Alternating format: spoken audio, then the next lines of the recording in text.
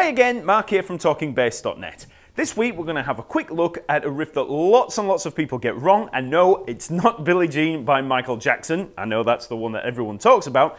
No, this is a rock classic that we all get wrong, especially when we play with fingers. I played this riff wrong for years and years and years, and it's only with the advent of YouTube that I got to discover how John Paul Jones really plays it. So yes, it's John Paul Jones from Led Zeppelin, and I think you'll have guessed it by now, it's Whole Lotta Love. So the standard way that people usually play this riff is like this.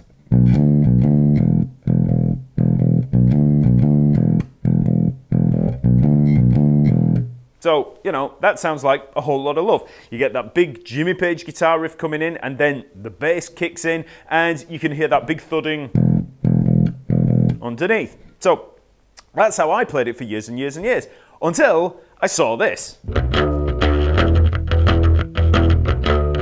And then I saw this. So you can see there that instead of this, we've actually got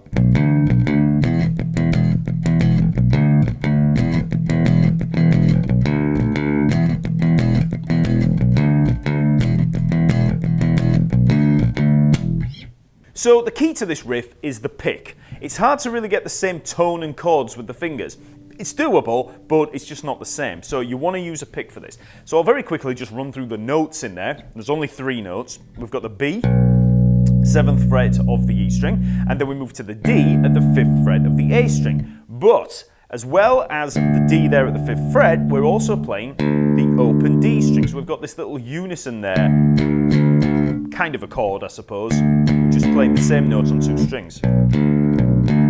Okay, then we move to the final note, which is an E. So we've got the open E, which is how a lot of you might have played it in the past, but also we have the E there at the 7th fret of the A string. So we've got that big octave, which gives us that nice big, you know, ballsy tone. So we've got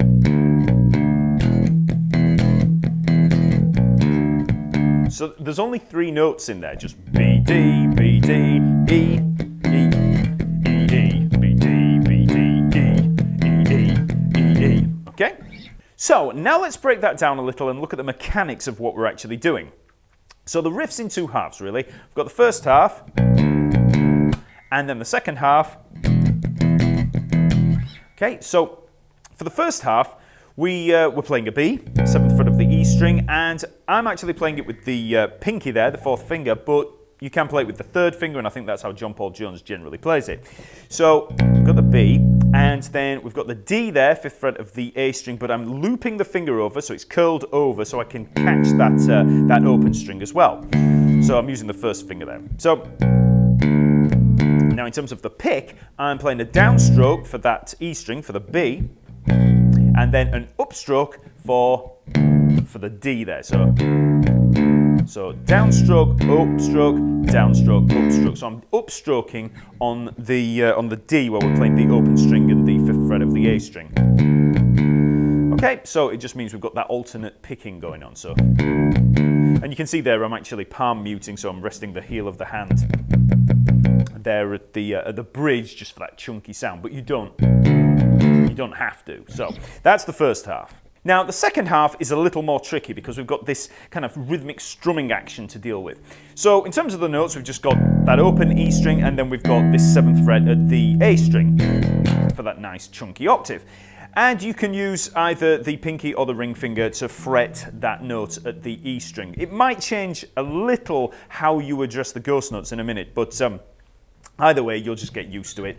So I use the pinky most of the time, but like I said, John Paul Jones usually uses the 3rd finger. So what you first want to get used to is just that up and down action, okay, the strumming action. So just, if any of you have seen any of my other lessons, you'll know this is home position. So we just want to get into ghost notes. So just lay the hand lightly across the strings, dead weight. So we don't have any actual notes in there. And I'm going to have the pinky or the ring finger, depending on how you're going to play that octave. I want that to be around that area, around that 7th fret there, so that we're ready to press it down when we need it. But to begin with, just get used to the ghost notes. So there I am, in position and then just play the E and the A string, just strumming on them, alternate picking. So.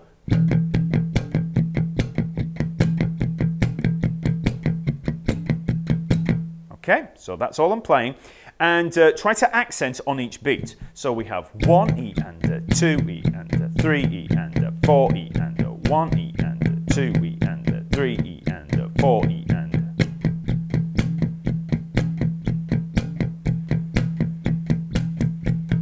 Okay, so that's the action. That's what you want to get used to before you put the notes in. Next, we'll play the E on each beat. So that's going to sound like this.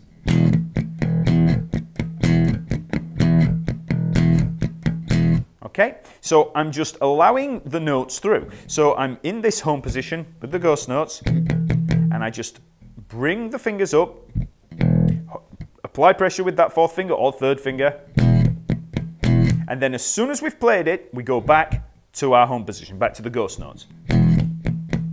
Start out really, really slow.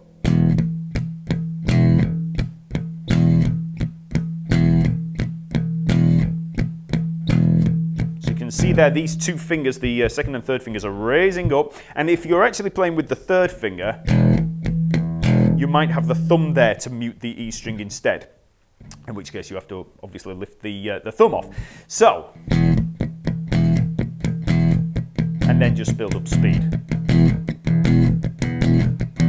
And then you can hear that it's starting to come through, because the faster you get with it, the more likely you are to play Whole Lotta Love. Okay, so next, we add the final note of each set of 16. So we've got 1 E and A, 2 E and A, 3. So it's on the A of each. So 1 E and A, 2 E and A, 3 E and A, 4 E and.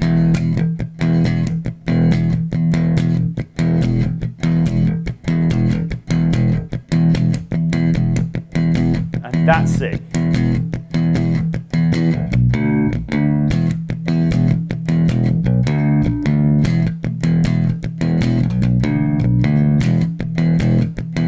Okay, now one thing you might notice when you're listening to the isolated recording and as you're playing it is that you might get more of those octaves in there just because you're getting into the groove with it, you're just feeling it. You know, you might get like 3 in a row.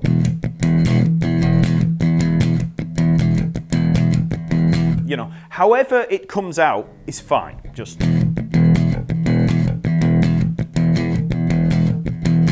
okay, and then you just mix it with that first half. So.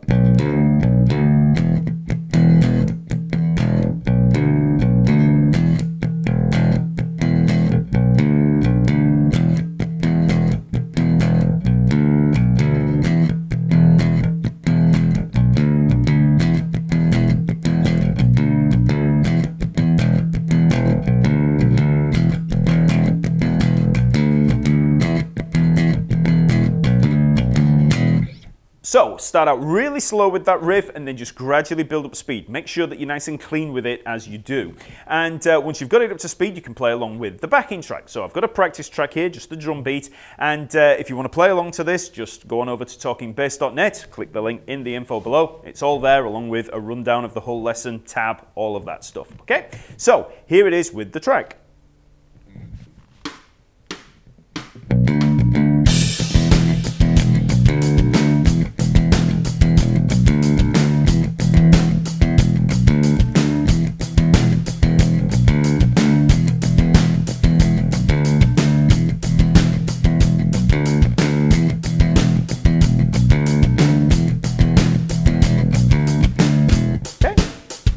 So that's Whole Lotta Love by Led Zeppelin. I'll actually be doing a top 5 or top 10 or top whatever Led Zeppelin bass riffs very soon, so keep an eye out for that. And please like this video and subscribe to keep up to date with all the weekly releases. And for a free rundown of the lesson and the backing track, just go on over to talkingbass.net by following that link in the info below. And while you're there, check out the lesson map where you'll find hundreds of free bass lessons. Okay, I'll see you next week.